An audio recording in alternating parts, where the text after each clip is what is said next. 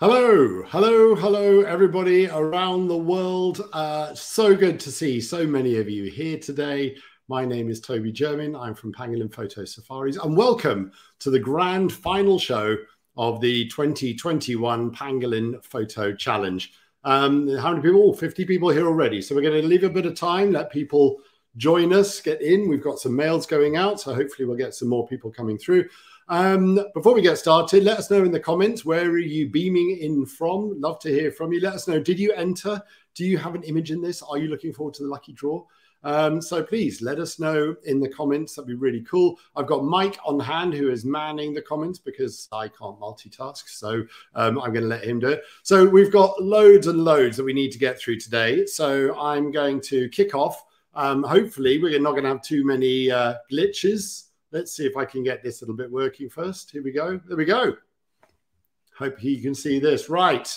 Coming up in the show today, we have the following. I'm going to give you an update on the 2022 Pangolin Photo Challenge so we can see exactly what's going to be involved next year. I'm then going to announce the People's Choice winner for creative captures. After that is going to be the winners, runner-up, and the three highly commended images of creative captures. Shortly after that, wow, we're going to the Portfolio Prize. You are not going to believe who the images are just amazing from this winner. So you're going to love these. So stick around for that. And then obviously you're going to stick around for the lucky draw from the full list of all the entries that we came through, several thousand. So, but it's better odds than the lottery. So please stick around and let's see who has won that lucky draw safari as well. So without further ado, let's crack on with what's going to happen with the 2022 challenge.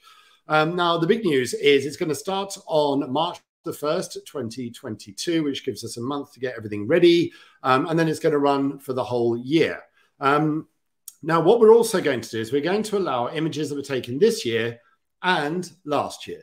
Now, the reason for this is I got a few emails from people saying, well, you know, I only go on my big photographic trip in, say, June, July, August, and then I've missed half of the challenge. I'd really like to get involved and do it. So I thought, well, actually, that's fair enough. I don't want really old images being submitted. So we are going to allow images from the year of the competition and from the preceding year. So that's going to be a new rule. So if you got some really cool images, if you didn't enter this year, save them up because you can enter them this year as well. Okay, cool.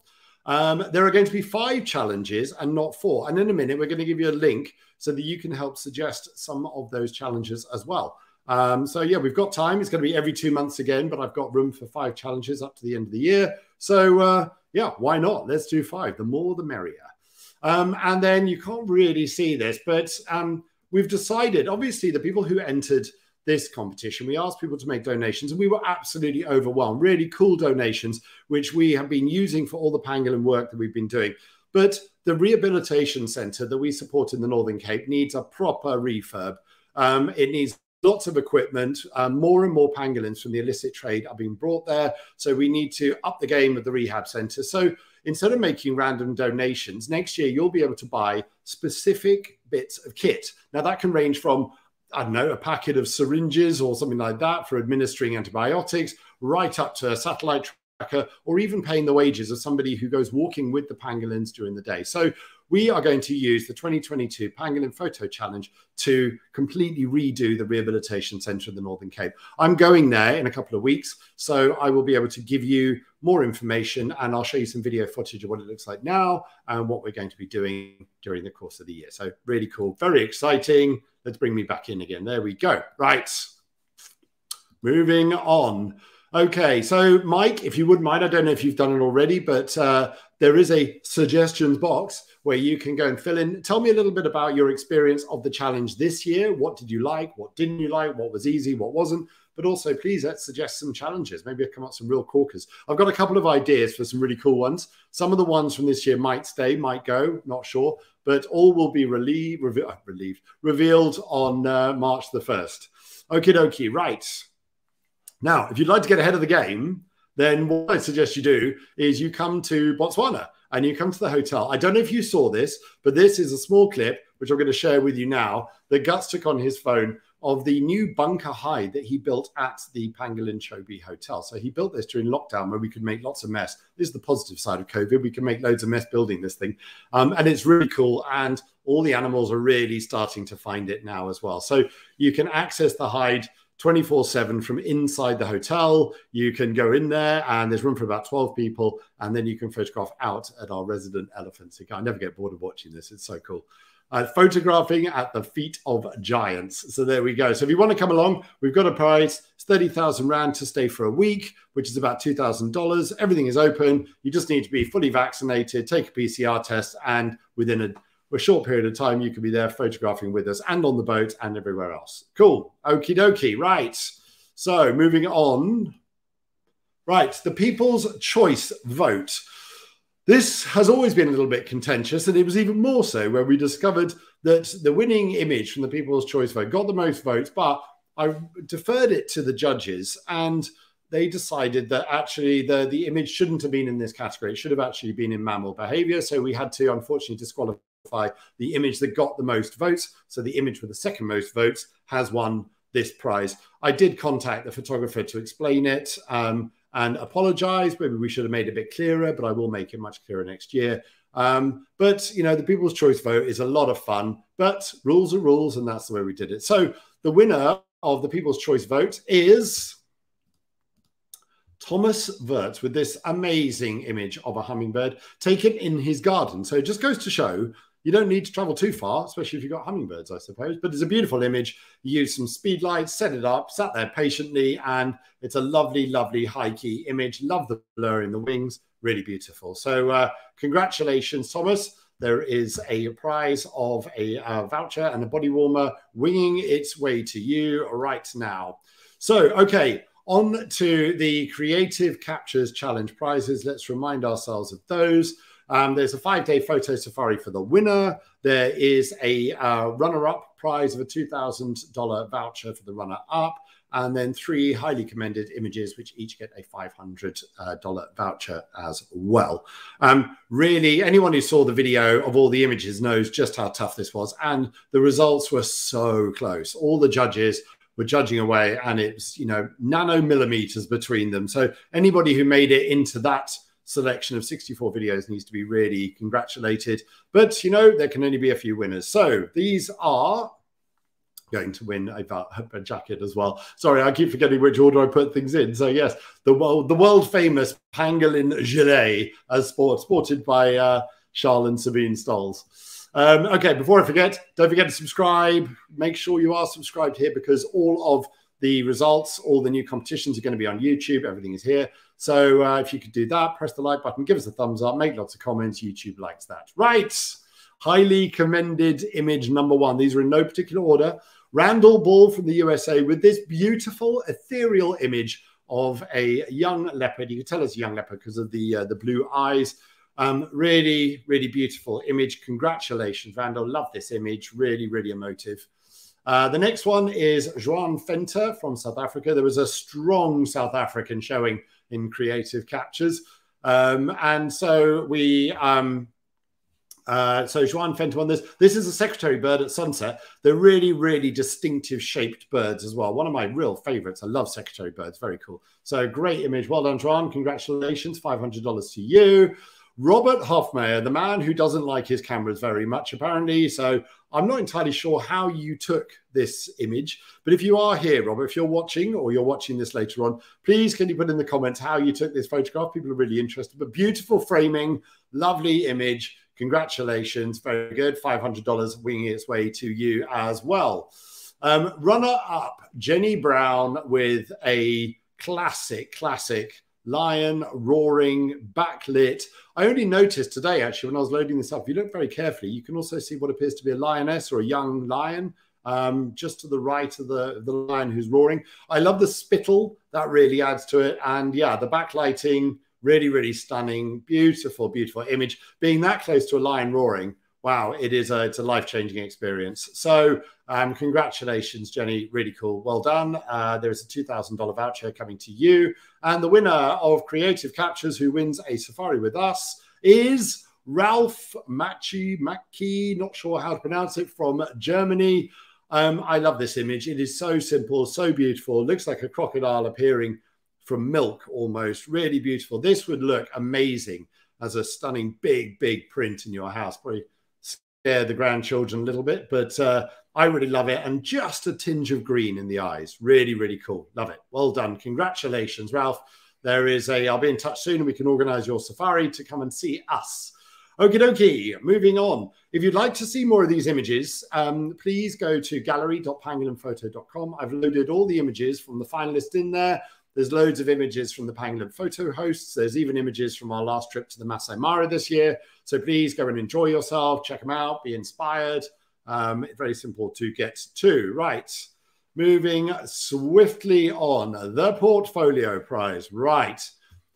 Wow, I didn't think I was going to be able to do this in time. I really thought we were going to run out of time trying to judge the portfolio. So what we did was we took all the images, because obviously people finished their portfolio late. We put them back into the pool, and there were, I think, 450 completed portfolios, which means there are about almost 2,000 images we had to rejudge.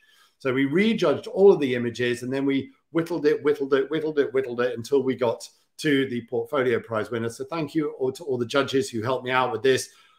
It was a mission, but it was really good. Really nice to revisit all those images and find some new ones as well. So to remind you of the winning prize, it is a Toby, Delta and Kalahari safari for 2 people. This goes to the Pangolin voyage of 3 nights, 3 nights of the Pangolin photo camp, and then 3 nights down in the central Kalahari at Dinaka.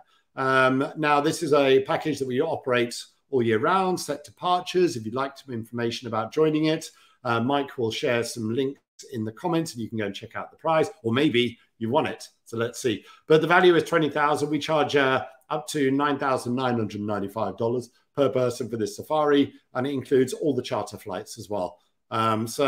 Big prize, and there can only be one winner. I really want to thank our sponsors, Kerrin down in Botswana for Dinaka, and also their sister company, Safari Air, who are also supplying some of the flights, and then Mac Air, who is another charter company. They've been operating in Botswana for 25 years. Superb pilots, planes, everything. We use them all the time. Really cool. Thank you so much, guys, for your generosity. I will be in touch soon for next year's prize.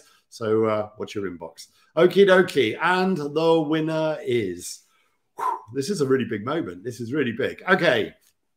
The winner of the Portfolio Grand Prize for the Pangolin Photo Challenge 2021 is Jason Moore from Australia. Now, I am super delighted with this, and I'm going to share his 4 images with you because they are really beautiful. And I'm really delighted for the Australians. We've got an Australian winner because those poor buggers have been in such a severe lockdown, as Novak Djokovic will tell you, that we can't, I can't believe that somebody has won who wasn't even able to travel to Africa, who had to photograph at home and got some stunning images. So without further ado, I'm going to get rid of me and I'm going to share with the images. I'm also going to share the descriptions with you because he was really generous with the descriptions. So the first image is a corella. Now, this image was captured at Lake Joondalup near Perth, Western Australia. I hope I pronounced that right. A large flock of corellas was jostling for a spot to land on and have a drink prior to heading off to their roosting site. Good spots were not easy to find due to the size of the flock, and this bird picked a very springy twig which disappeared under the water surface as the bird alighted. The instability of the perch caused him to raise his wings, which offered a great photographic opportunity, which I think you will agree. It is a stunning image. The next one. Now, this image was captured approximately 15 meters below the surface. Obviously, this is the black and white category. Below the surface of the Indian Ocean, and a spot aptly known as Shark Cave, also known as the Opera House, near Rottnest Island, Western Australia. This area falls within a marine reserve, so no fishing is allowed. However, there were still 3 sharks in the cave that day that had fishing hooks and trace deeply embedded in their mouths. This individual was not one of them. That's a real shame, but this is a beautiful capture. I don't know if any of you have tried underwater photography, but bloody hell, it's difficult. I've started doing a little bit of it recently, and it is not only in wildlife photography do you have to worry about your subject moving away from you, but underwater, you're moving away from the subject as well. So if there's anybody who's really into underwater photography, who teaches underwater photography, please get in touch with me through the website. Mike will give you a link to the website, maybe the info@Pangolin Photo email address. Mike, if you could do that. If anyone's into wildlife, if you're into underwater photography, send me an email as well. Let's put together a trip. Let's all go learn together. I would love that. So let's do that. Right, the next one. I just love this image. This image was captured in the northern suburbs of Perth, Western Australia. I was driving past an area of open bushland when I noticed a mob of kangaroos feeding amongst some pretty yellow flowers. I stopped to grab a few photos and couldn't help chuckling to myself when I saw this animal clearly in deep concentration, practicing his strumming on an air guitar. Who knew? Who knew that kangaroos did air guitar? But that's why, you know, wildlife photography is all about discovering new types of behavior. I think he's probably contemplating his navel or grooming or something, but it's a lovely, lovely shot. Really cool. Lovely. And finally, beautiful, beautiful shot. This image was captured in Perth, Western Australia. This species, the rainbow bee eater, are breeding migrants to the area I live in, arriving in early October each year. I'd identified this perch as a favorite for a pair that was building a nest in the general area. I set myself up one afternoon, and sure enough, it wasn't too long before my patience was rewarded.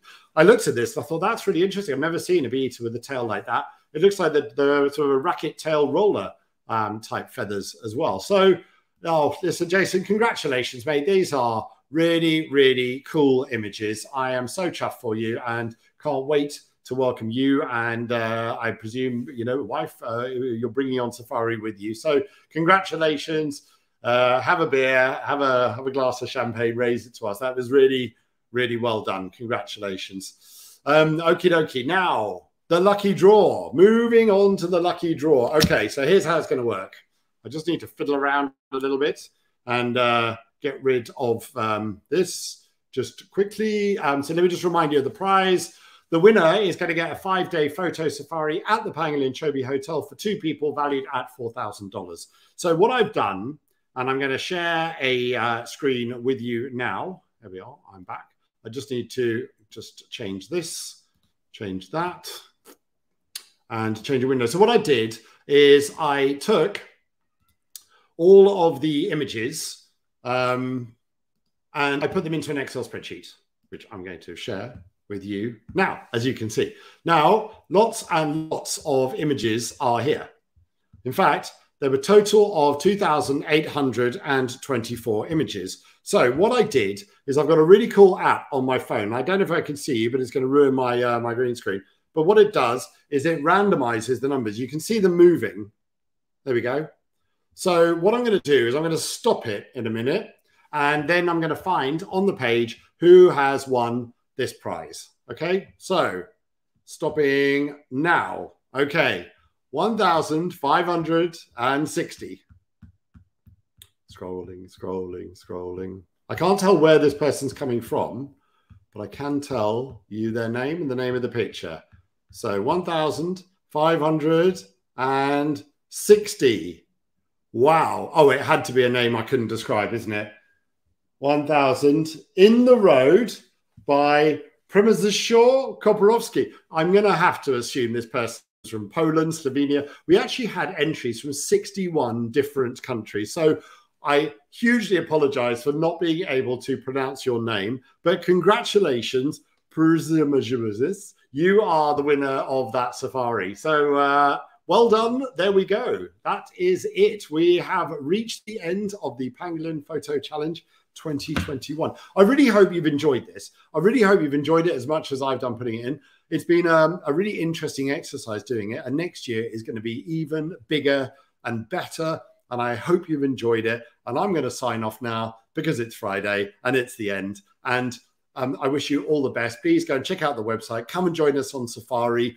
Everything is done. If you've had your vaccine, I got my Pfizer booster yesterday, which means my arm is a little bit not quite working properly, but it's a small price to pay. The Chobe is amazing. We've actually had a really, really good year. Loads of people came to travel to us. So thank you to everybody who's traveled to us this year. Really means a lot. Pangolin is thriving. We've got some really big news coming up soon.